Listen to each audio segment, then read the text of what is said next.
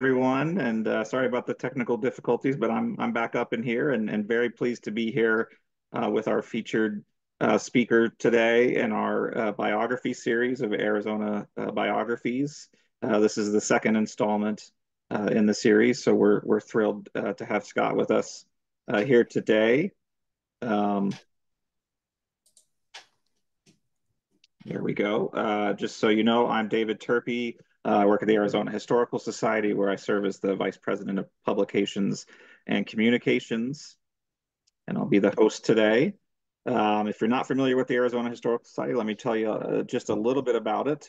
The Arizona Historical Society is a nonprofit educational and cultural institution and state agency established in 1864. AHS collects, preserves, and tells the stories of Arizona's past through museum exhibits, libraries and collections, outreach, educational programs, and publishing.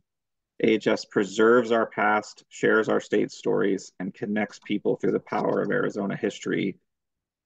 And that last line is pretty important because that's our mission statement: is we connect people through the power of Arizona's history. If you want to stay connected with us, there's a number of different ways. I particularly encourage you to consider becoming a member of the Arizona Historical Society. It's really not that expensive. It's $50 a year, and you get all sorts of great benefits, including copies of the Journal of Arizona History, which comes out 4 times a year.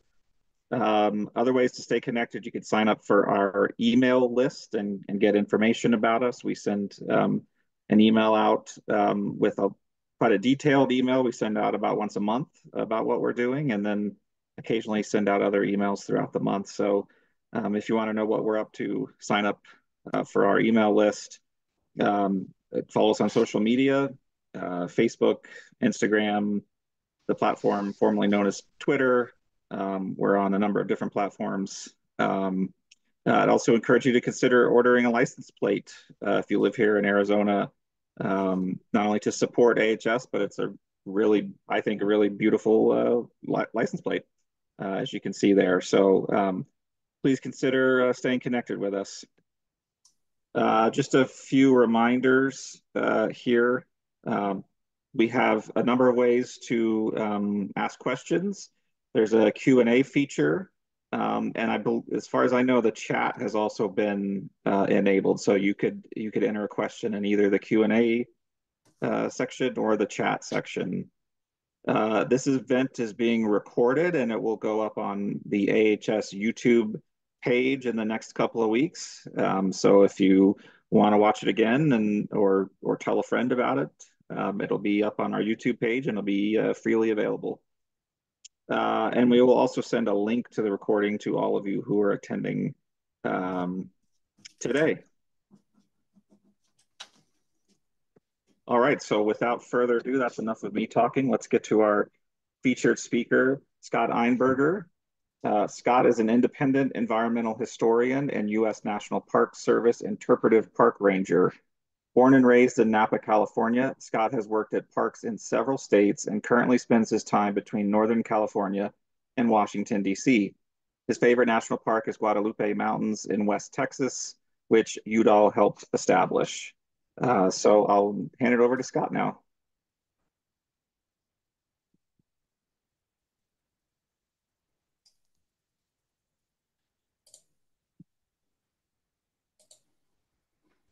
All right, thank you. And David, I think you have to give me back the screen sharing rights. Is that right?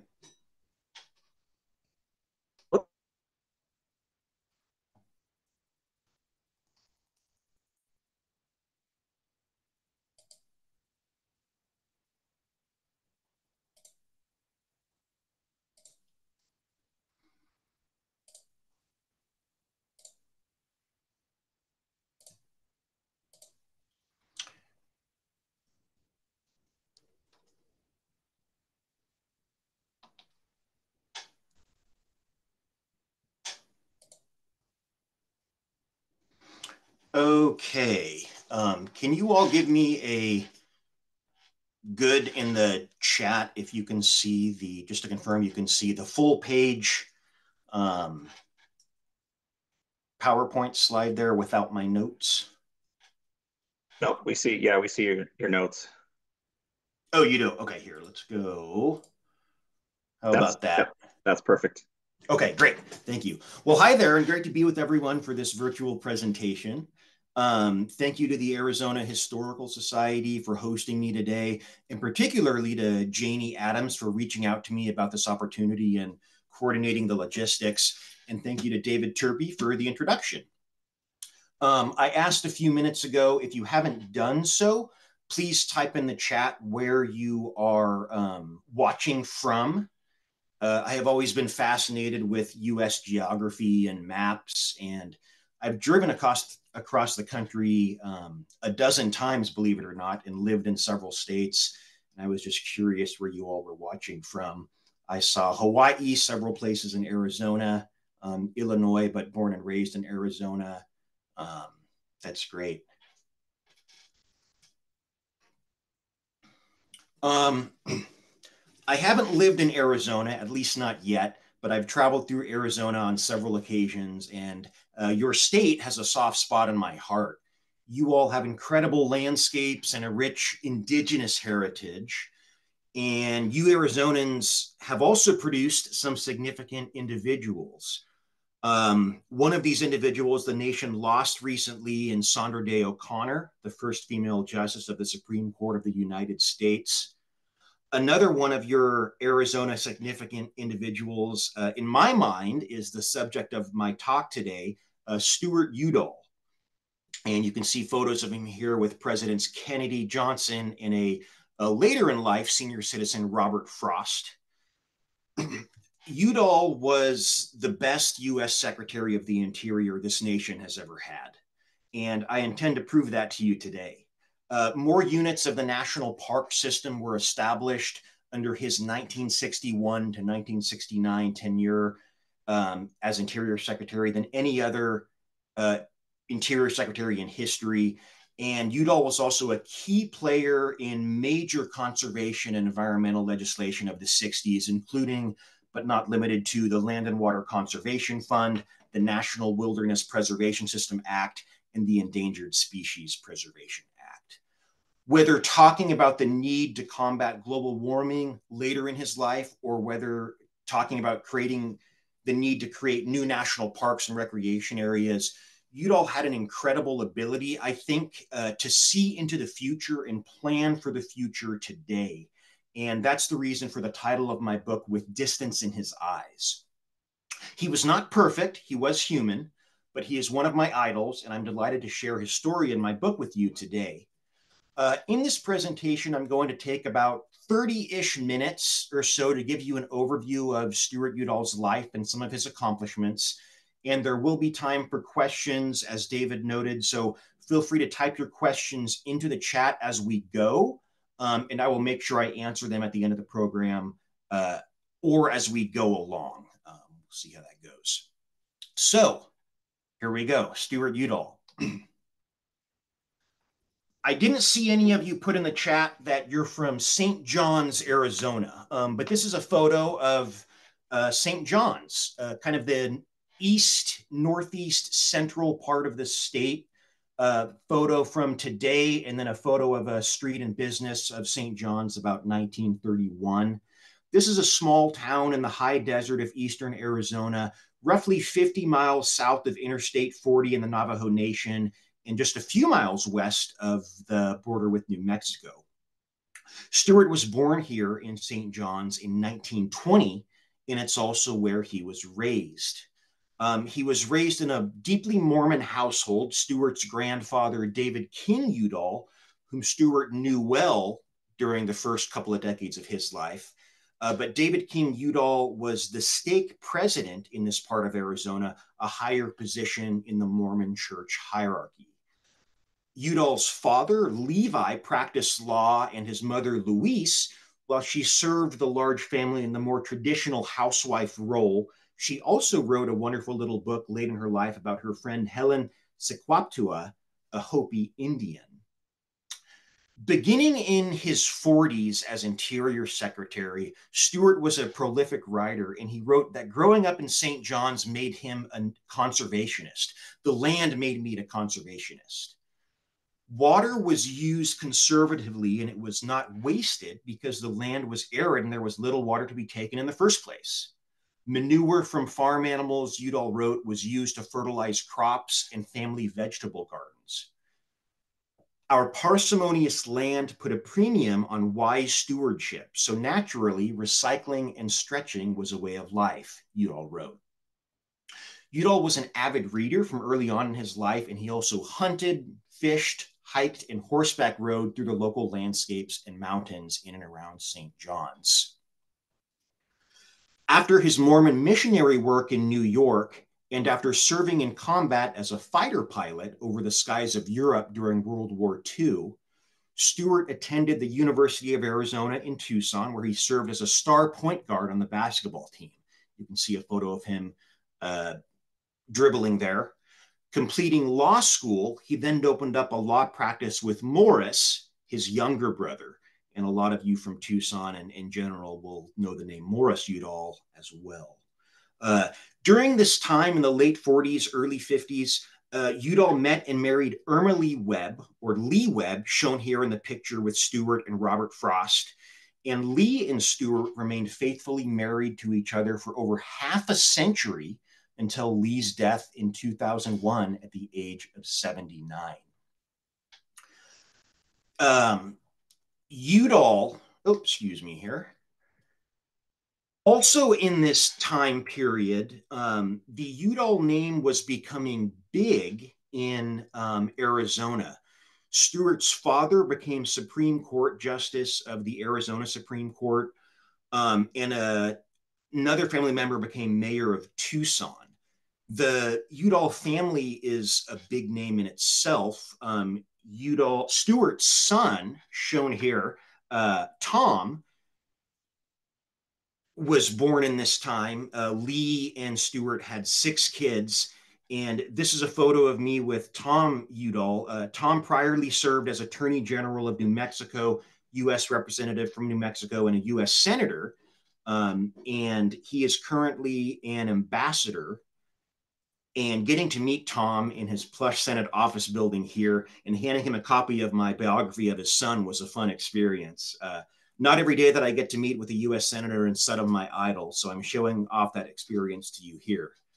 But Mormons are known for large families, and the Udall family was and is a big name in the Southwest.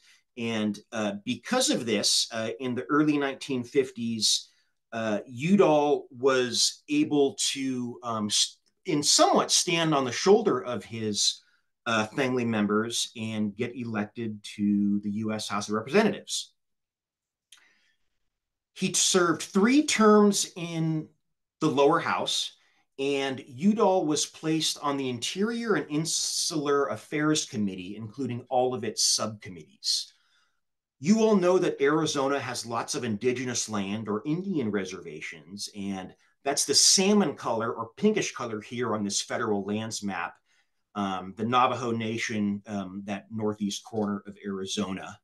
The light green on this map, which is a little hard to see as there are hundreds of small park sites, but that's the national park system, the light green. And if you look closely, you can see the light green of Grand Canyon National Park in the northwest corner of Arizona. The darker green is the National Forest System, which is not managed by the Department of the Interior, but rather by the Department of Agriculture. And so that was not an Interior Committee assignment, but rather agriculture. But the yellowish color is Bureau of Land Management lands, and think wide open high desert and plains landscapes. The BLM is the largest landholder of any federal agency, and it is part of the Interior Department. Finally, there's the browns of the National Wildlife Refuge System. Like the National Park System, a little bit hard to see on this map, but hundreds of national wildlife refuges. Udall's work on the Interior Committee in Congress helped him learn about all about the Department of the Interior, and it served as a good precursor to his becoming the cabinet member in charge of the department. One thing Udall did during his 3 terms or 6 years in Congress was align himself with a young, very wealthy, handsome, and charismatic politician named, you all know it, John Fitzgerald Kennedy. During the presidential election of 1960, during the primaries, Udall actually helped swing Arizona in favor of Kennedy rather than Lyndon Johnson. Arizona's Electoral College voted for Nixon in the general election, but the nation as a whole selected Kennedy for president. Kennedy then began work on establishing his cabinet. Udall was a Westerner, the West being where most of the Interior Department lands are located. Kennedy liked that Udall was a Westerner. Kennedy also appreciated Udall's support during the campaign. And finally, the two were pretty aligned politically, both being liberals. Due to these factors, Kennedy asked Stewart to be his Interior Secretary. Stewart's ship had arrived. Udall was not only Kennedy's first cabinet selection, but at age 40, he was its youngest and most athletic and healthy cabinet member. This is a graphic I discovered of Kennedy's cabinet, and you can see Udall at top right. Stewart would serve as Interior Secretary through Kennedy's assassination and for the duration of the LBJ administration, making himself one of only 3 cabinet members to serve the entire 8 years of the JFK-LBJ tenure. Robert McNamara, top left, Secretary of Defense, was another 8-year, although he became more and more controversial as the country escalated its presence in warfare within Vietnam. Orville Freeman, bottom left, Secretary of Agriculture, also remained for the entirety of the Kennedy-Johnson tenure. Udall, it's worth noting, serving 8 years is tied for the second longest stint as Interior Secretary in history. Bruce Babbitt, former Arizona governor, served the entirety of President Clinton's 2 terms. And then the longest serving Interior Secretary was Harold Ickes, a man that did some good, but that was also extremely controversial. Ickes served the entirety of Franklin Delano Roosevelt's 3+ terms in office from 1933 until being fired by Harry Truman in 1946. So Stewart Udall, a progressive Mormon from rural Arizona, is Interior Secretary in 1961, serving not just Arizona, but now the entire nation, as well as the President of the United States. Again, showing this map, he oversees the National Park System and its National Park System, the light green, the National Wildlife Refuge System and its U.S. Fish and Wildlife Service, the brown. He oversees the Bureau of Land Management and its wide swath of public lands. And it's worth noting that the BLM to this day controls and manages all federal land mineral rights, including oil leasing. That's the yellow on the map. He oversees the powerful and politically connected Bureau of Reclamation, the massive water infrastructure agency managing and creating dams, reservoirs, canals, and hydropower plants throughout the Western U.S. Finally, he oversees the Bureau of Indian Affairs and most of the energy-related agencies of the federal government at the time. The U.S. Department of Energy was a construct of the late 1970s, and as such, Interior Secretaries prior were the de facto energy secretaries.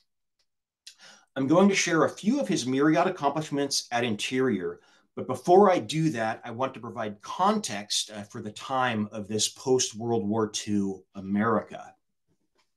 So context of the time. This is the world Udall inherits as Interior Secretary, a 1950s and 60s booming economy where people are buying houses with big front and backyards shown here and buying cars like never before. It's generally a very prosperous America.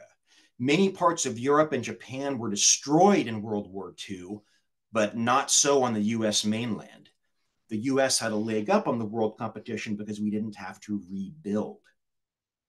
Inside homes, families are enjoying televisions and new gadgets such as washing machines, dryers, dishwashers, air conditioners, and so on.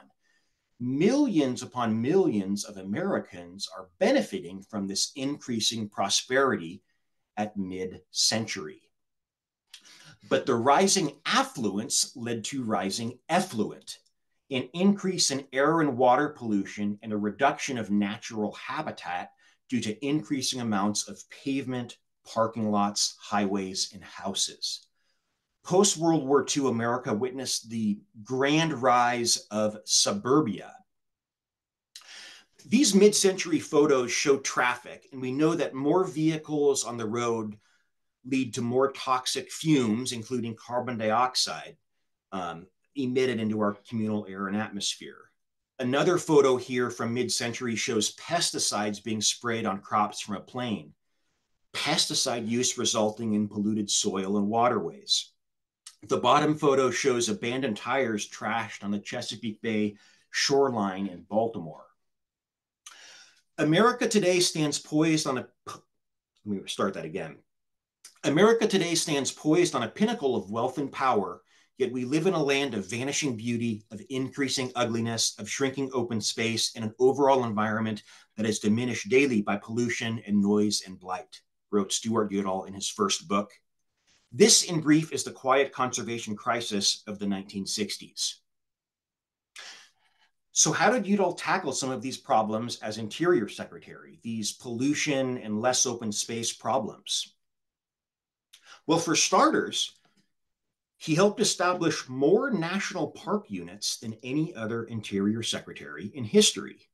Udall saw establishing national parks as both a means to conserve land, water, and wildlife, and he also saw it as a way to improve the lives of Americans by providing healthy outdoor recreation in the great outdoors, hiking, camping, fishing, and so on. This is a map I created of all the national park units established under Udall's watch, about 61 park sites added to the national park system.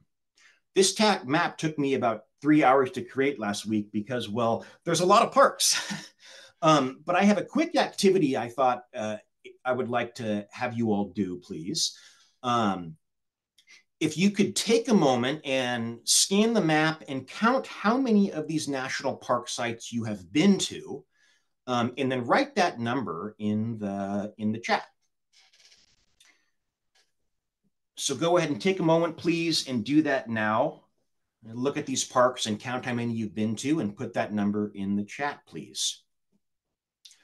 I do want to note that some of these parks created in the 60s were named differently back then, but I have the park's most current nomenclature here.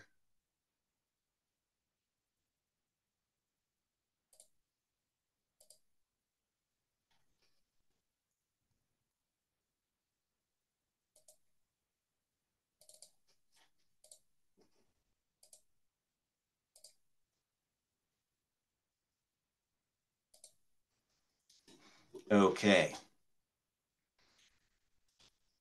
Well, neat. Cool. So some of you have been to quite a few places of these. In a lot of instances, Udall visited proposed national park sites with an entourage of reporters. Let me switch that. I don't want you to see my notes here. In a lot of instances, Udall visited national park sites with an entourage of reporters and elected officials.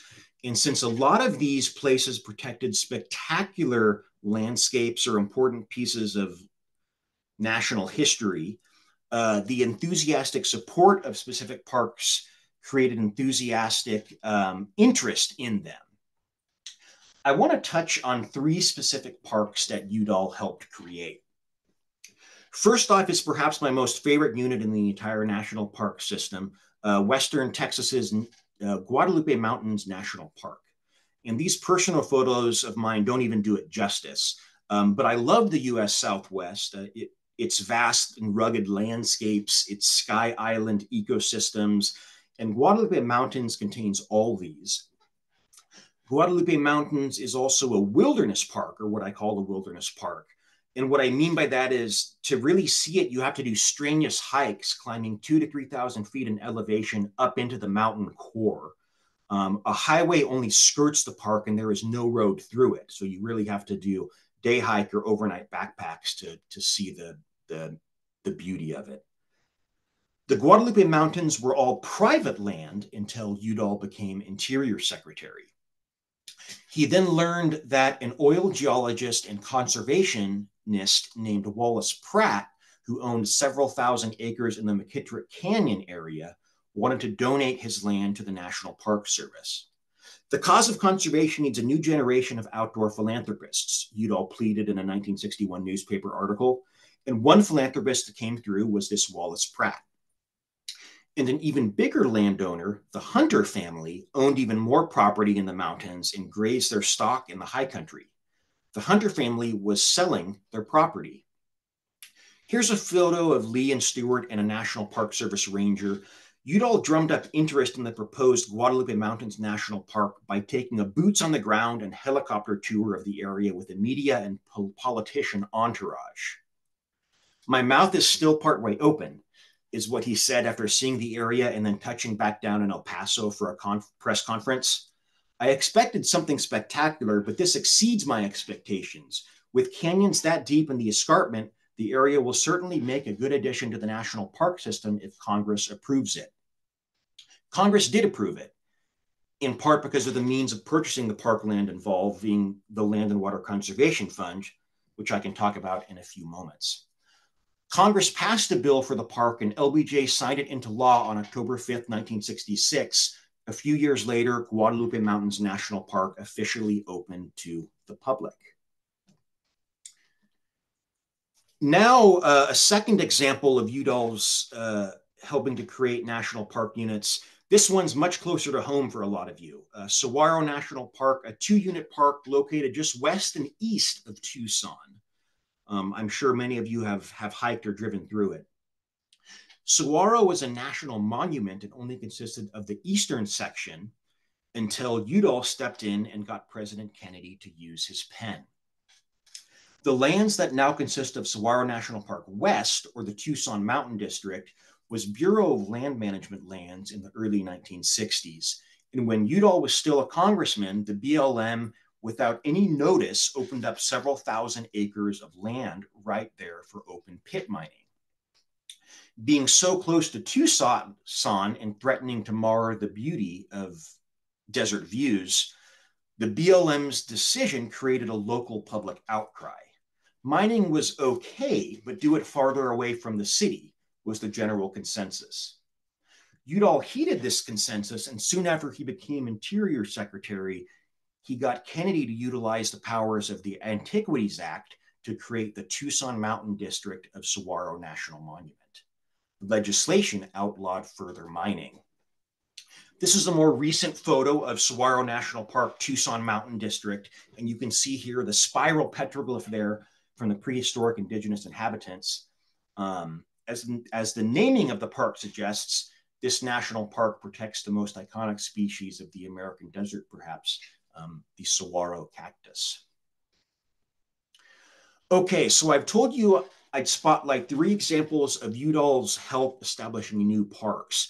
I've mentioned Guadalupe Mountains in West Texas and Saguaro West in Tucson. Thirdly, I am taking you to the place I currently work and am sitting at, Whiskeytown National Recreation Area, located in Northern California, about 3 hours north of Sacramento. Excuse me.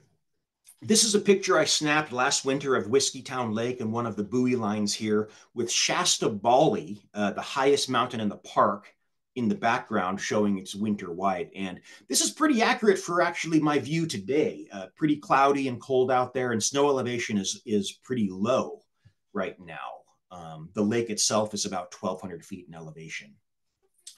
But introducing you to Whiskeytown is a good way to introduce you to Udall's involvement in not only parks establishment, but reclamation, or dam and reservoir building, in addition to park creation. For the 1960s was generally the final decade and peak decade of the federal government creating massive water infrastructure projects to support downstream farms and municipalities. This is a 1963 photo of Udall, Kennedy, and other politicians, as well as Secret Service agents walking across the crest of Whiskeytown Dam. Here's another one of Kennedy with his Interior Secretary seated behind him, dedicating the dam as the final component of the Bureau of Reclamation's Central Valley project. Traditionally, the American conservation movement included both land conservation as well as reclamation. But in the 50s and 60s, Sierra Club's David Brower began speaking out against dams very publicly. And Brower and Udall had a good working relationship, but he undoubtedly embarrassed and made Udall upset on occasion. Dam building was politically very popular, and Udall himself played a major role in pushing through the Central Arizona Project, a reclamation project which effectively created modern-day Phoenix and Tucson because it brought massive additional water from the Colorado River to your localities. But dam building became more controversial during this era as the conservation movement morphed into the modern environmental movement. And some environmentalists began to advocate more vocally for the rights of native fish and natural river ecosystems. Udall was kind of caught in the crossfire of the dam dilemma. And for better or worse, he supported both. He supported and pushed for dams in many cases, but lobbied as well for wild rivers in other cases. And he was actually one of the primary cheerleaders and champions of the 1968 Wild and Scenic River System Act. I do want to note, though, that this support for dams, and particularly one very controversial one, mars his tenure as Interior Secretary in some people's minds. Of course, many Bureau of Reclamation dams are also hydropower dams and a non-polluting form of renewable energy, which I think is an important consideration to ponder. At any rate, Udall and Kennedy dedicated Whiskeytown Dam in 1963, and then a couple of years later, the Whiskeytown National Recreation Area was officially established within the national park system. I want to pause here for a quick moment to see if I can answer any questions. Please feel free to put them in the chat. David, if you wanted to call them out to me if they do come in. I know I'm covering a lot in a little amount of time. I'll also give you my email at the end of the presentation if you want to have some questions for me, if you had some questions for me in private. But I wanted to give you all the opportunity to ask questions. I know we're covering a lot.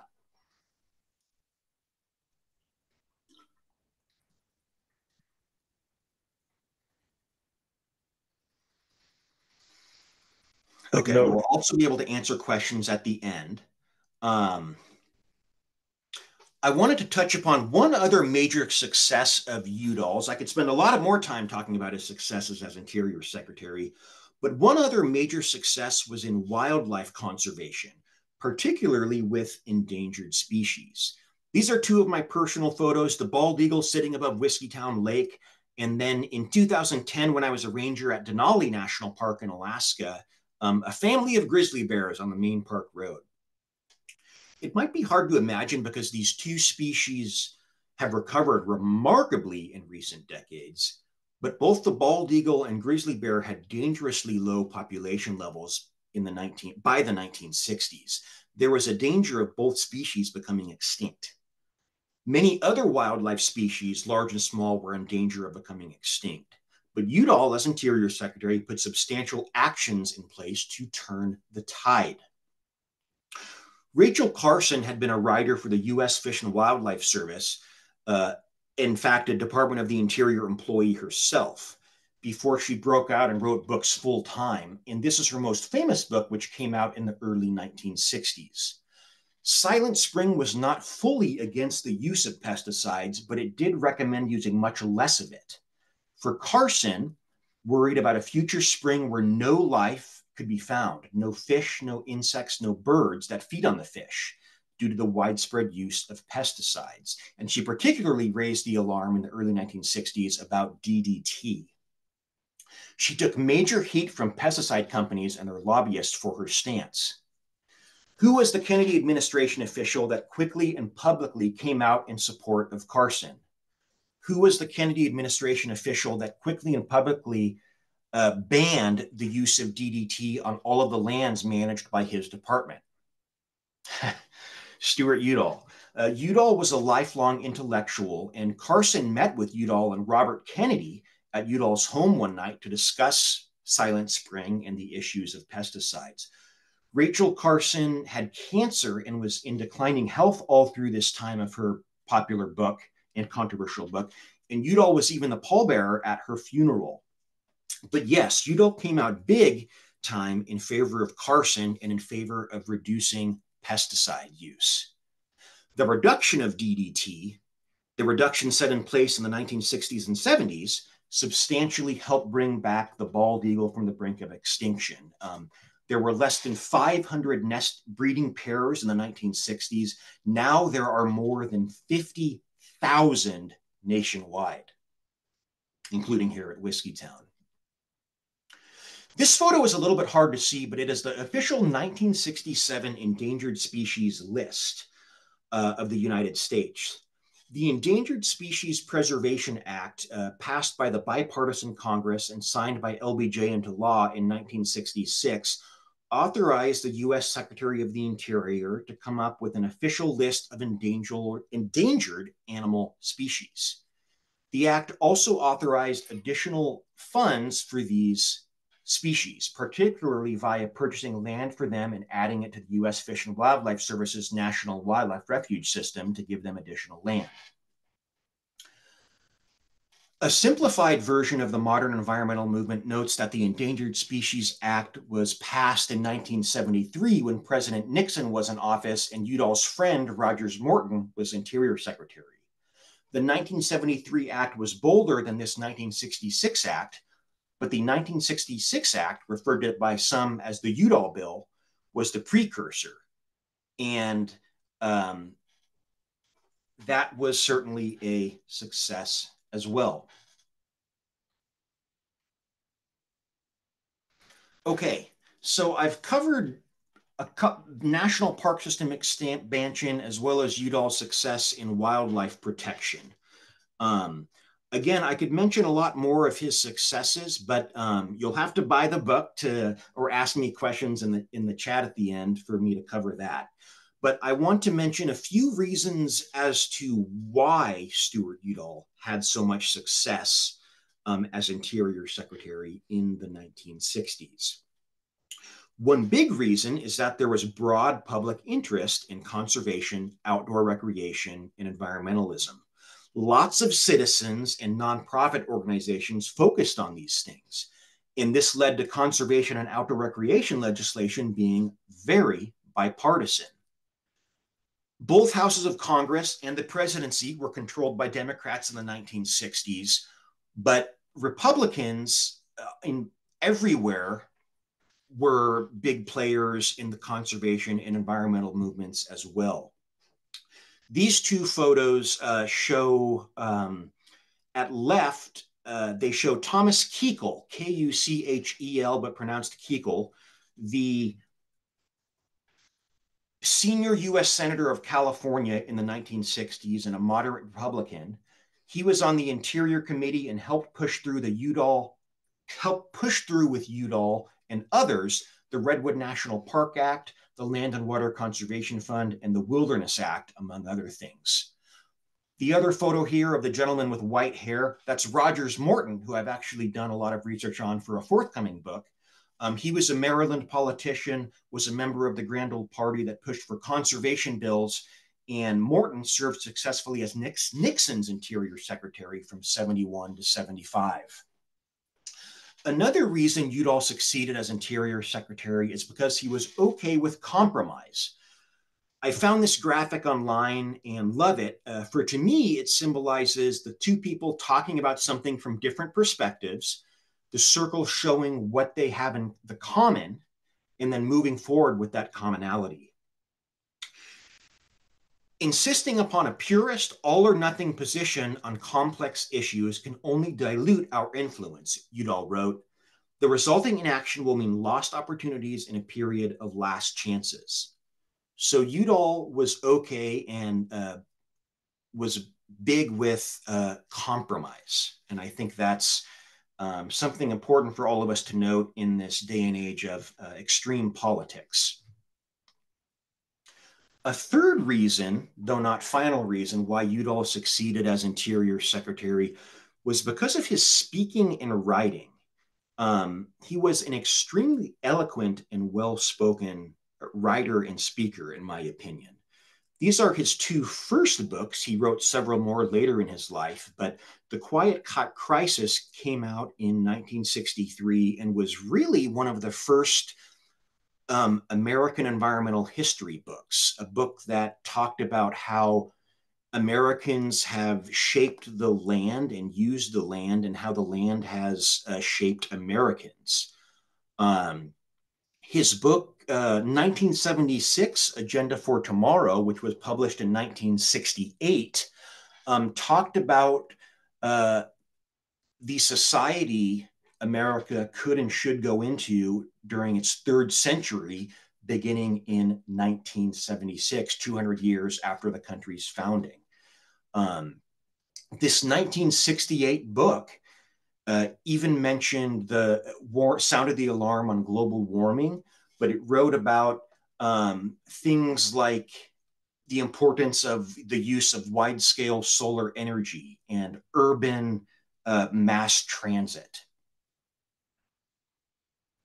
Okay, that's a little bit on Interior Secretary Stewart Udall. But in 1969, he was just turning 50 years old, but the Democratic LBJ administration leaving, and with the Republican Nixon administration coming in, the Arizonan was out of a job. So what did Udall do after his years as Interior Secretary? Well, he began writing even more.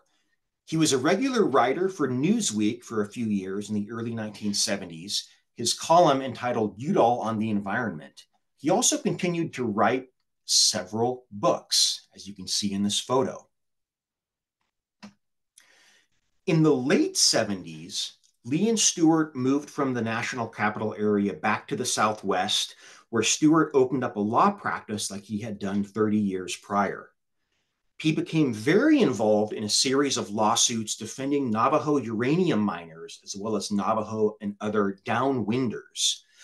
These individuals had been mining in unventilated uranium mines in the 40s and 50s to help produce the atomic bomb, but had not been given proper safety within the mines. A couple of decades later, these uranium miners were dying from cancer at unprecedented rates. With many of them poor and impoverished indigenous people and Caucasians, Udall led these lawsuits pro bono. The lawsuits took a personal toll on Udall and were mentally challenging, to say the least. But the former Interior Secretary did help get the Radiation Exposure Compensation Act passed in 1990. And to date, about 30,000 families of victims have been compensated from 50 to 100,000 by Uncle Sam.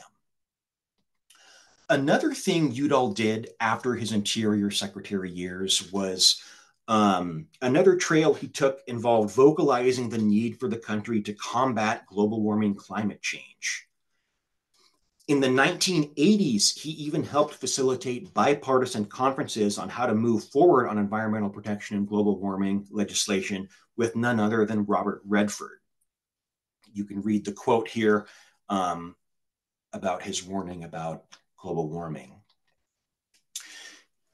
Udall eventually moved to Santa Fe, where during his twilight years, he was involved with lots of hiking, taking in and enjoying the views of the area, and serving on the board of several nonprofits. Not long before his death in 2010, at the age of 90, Udall wrote a letter to his grandchildren. It was a public letter, and the grandchildren were not only his own grandchildren, but effectively anyone younger than him. The last two sentences read, "Go well, do well, three sentences. Go well, do well, my children. Support in it all endeavors that promise a better life for the inhabitants of our planet. Cherish sunsets, wild creations, and wild places. Have a love affair with the wonder and beauty of the earth." Thank you all so much for your interest in Stewart Udall and the Arizona Historical Society. I enjoyed chatting with you about Udall, and I'm happy to take any questions.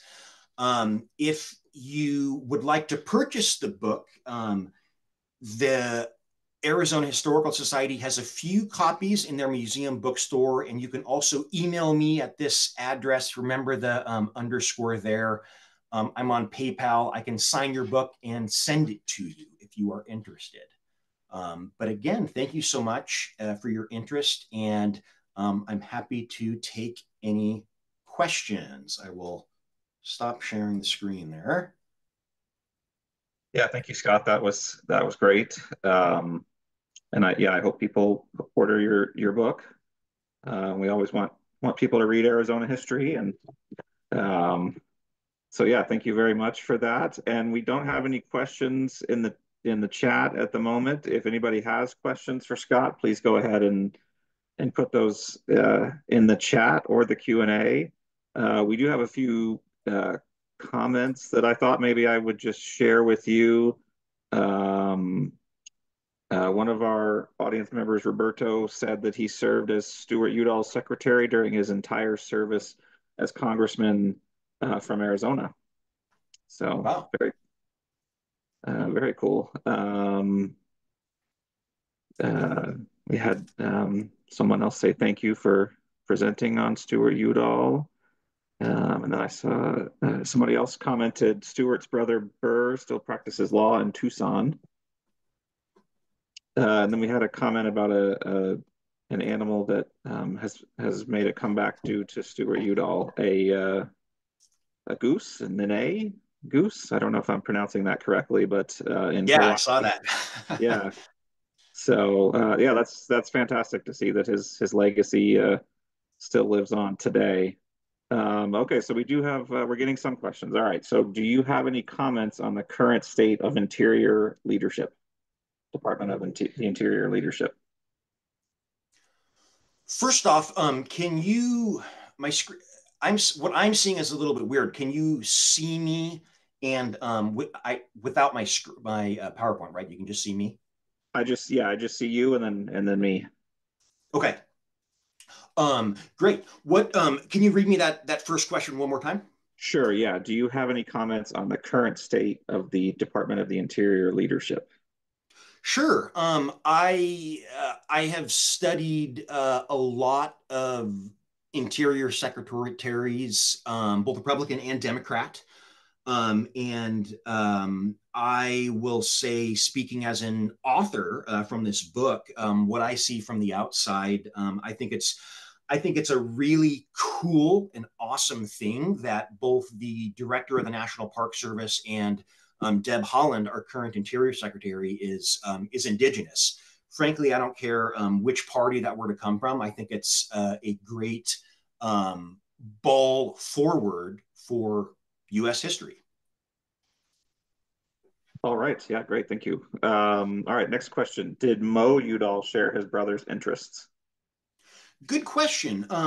Yes, absolutely. For those of you that aren't familiar with Morris Udall, once Stewart became Interior Secretary and left his congressional seat, Morris took it and actually occupied it for the next 30 years. And Morris Udall himself was a big time conservationist and environmentalist politician. Um, I think one of the reasons Morris was really successful was because of his humor to help diffuse and even interpret difficult, challenging topics. Um, his autobiography is called "Too Funny to Be President," which is something somebody told him when he was running for president in 1976. By the way, Stewart was the campaign manager, which maybe one of the many reasons Morris didn't win, but they were, yes, they had deep interest. The two brothers had deep interest in conservation and environmental protection. They had a brotherly competitive relationship, but they were close. They were close. Good question. Yeah, very good question. Yeah, all right. I'm going to combine two questions that we have into one, basically. So we had somebody ask to tell more about your background, and then someone asked, when did you become interested in Udall? So I think Oh, those thanks. probably answer those Um, together. Thank you. So I've as a hmm, So I was telling you a little bit before the program, but in 2008, I was working as a park ranger at Craters of the Moon National Monument that summer and doing research on Frank Church, who was an Idaho politician at Boise State University. I came across a photo of Udall and didn't know who it was. And the archivist said, "Oh, that's Stewart Udall. He was the Interior Secretary in the 60s." And I was like, "Oh." At my next job at a park in El Paso, for some reason, I looked up Udall's name and researched him more and learned that he had written a lot of books and was still alive. And so I started purchasing his books, and literally I read every single one within a few years. The Quiet Crisis was one of the books, was one of a handful of books that just really, really reached me mentally, really spoke to me. And I actually reached out to Udall, or his social secretary, if you will, to meet him in Santa Fe. Unfortunately, he was deteriorating big time at that point, and so they respectfully denied it. But my interest in Udall just grew and grew. And before I started researching and writing the book, I got all these signs that I feel like it was the powers that be that were telling me I must write it. For instance, my ex and I were in a southern Florida vacation, and we stopped in at the Biscayne National Park Visitor Center. We're watching the park film, talking about the establishment of the park, and who shows up on that film in black and white footage proposing the park and pushing for it? Stewart Udall. My ex and I are at a play spotlighting the life of Woody Guthrie in Washington, D.C. Who is in the audience randomly? None other than Tom Udall and his wife. So I just took these as signs and yeah, wrote the book. I think Stewart Udall has a lot of lessons for us today. And he's just really, really spoken to me as a human being and writer. Again, he wasn't perfect, but one of my idols. Well, that's a great segue, actually. So we have a couple questions I think that tie into what you just said. Did Stewart have any regrets over the Central Arizona project or some of the dam building he was involved in? 100%. Absolutely. Both Morris and Stewart write, and they don't justify it. They say, "Yep, I was on the wrong side of the aisle. I was on the wrong side of history." So kudos to them for acknowledging it and not defending themselves over it. I will say the issue is not as black and white as we might want to make it. For instance, the Central Valley Project, which effectively all of Arizona's federal politicians and Stewart as well pushed for and created in the late 1960s. That gave additional water to Phoenix and Tucson, but hydroelectric dams are non-polluting. The water, my understanding is where the energy from the Central Valley Project came from to push the water uphill and over to the municipalities was from coal-fired power plants. We, of course, know that coal-fired power plants, oil-fired power plants are carbon dioxide emitting. So I would argue that it's not black and white, but I will say we can open up a can of worms with pro-dam, anti-dam, but yes, is the short answer. Both Stewart and Morris acknowledged they were on the wrong side of history in some of the dams. All right. And here's another interesting question, I think, a little bit of thinking about Stewart in today's world. This Wayne asked, could he be nominated in today's political environment? If so, do you think he would be as successful as he was? Nominated as Interior Secretary or representative. I guess the he would. It's become much more polarized and divisive. So, nominated to a congressional district, I feel like it would unfortunately have to be a urban congressional district, like right in Tucson or Phoenix. Interior Secretary. Um, yes, I think so. I will say that, and you can mark my words on this. There will never be another Interior Secretary that will serve a full 8 years. As we saw with President Obama, Ken Salazar served 4 years, and then, oh my gosh, I'm blanking on her name. The first female, or no, not the first female secretary, but the executive of REI. Oh, Sally Jewell served 4 years. I think politically, for political reasons and to get and groom the support from as wide a constituency as possible, it's really, for better or worse, just one term interior secretaries. It doesn't have to be, but that's the de facto rule now. All right. Well, I'd also like, before anyone else leaves, some of you have written that you were on Morris or Stewart's staff. By all means, I'd love to communicate with you more. Please, anyone, if you're interested, but especially you all, if you can email me, I'd love to chat more. and Scott, if you want, we can include your email address when we always send an email to participants and we send out the YouTube, the link to the recording, and we can include your email address if you'd like. Great, thank you. Yeah. So yeah, the Udall family is a pretty special one. When I did my book tour for this book in late 2018, in St. John's, Arizona, their small library there, no joke, there were about 20 people in the audience, and 18 of them had the Udall first name or middle name.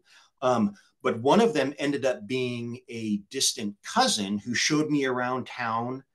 And then he put me in touch with Stewart's niece, whom I then stayed with, and she lives next door to, I believe she did pass away, but then in 2018, Stewart's sister, which was really neat. So I got to meet her, his sister in New Mexico. But a pretty special family. yeah, absolutely. All right. Well, there are no more questions, and we're right at about time. So I think it's a perfect time to say thank you, Scott, for your presenting for us today. And this was just really fascinating. And I hope everyone goes out and buys your book to learn more about Stewart Udall. And so thank you, everyone, for attending, and be on the lookout for our next program in the biography series. That'll be next month. So check on AHS social media or our website if you're interested in joining us for the next program. So, all right, everyone, enjoy the rest of your day and take care.